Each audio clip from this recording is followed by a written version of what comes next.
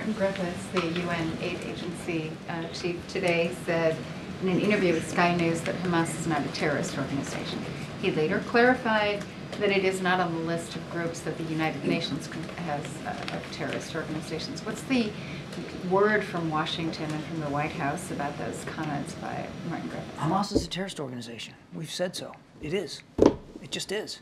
And you don't have to look any further than what they did on the 7th of October to see it in stark terms. And my goodness, take a look at their manifesto, even the one that's so-called watered down in 2017. There's no doubt they just want to wipe Israel off the face of the map. This is a terrorist organization, pure and simple, period. Is it helpful? I mean, do you find it, have you reached out to Griffiths to... I'm not aware that we've done any reaching out, nor do I think we need to. We have made very clear our views of what Hamas is. Okay, and then I just wanted to follow up.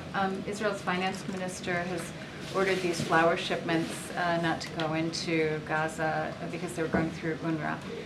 Over the weekend, a senior administration official said that there was hope that those flour shipments, including a very large U.S. shipment, could actually be delivered. It would feed something like 1.4 million Gazans over 6 months. What is the status of that, and what can you do to ensure that those shipments get in?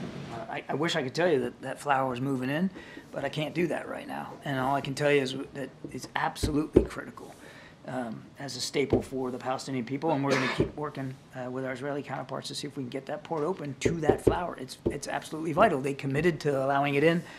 We want to make sure that happens. Did Netanyahu assure the president over the weekend that that was going to happen? I don't have anything specific from the call that they had about that particular issue, but believe me, we're mindful of the comments made by members of the cabinet about flour in the Ashdod port, and we are working it very, very hard. It's critical that that flour get to people in need. And then just one more on the anti-satellite weapon capability. So in 2007, the Chinese destroyed a satellite on orbit, smothered into many, distributing a lot of debris.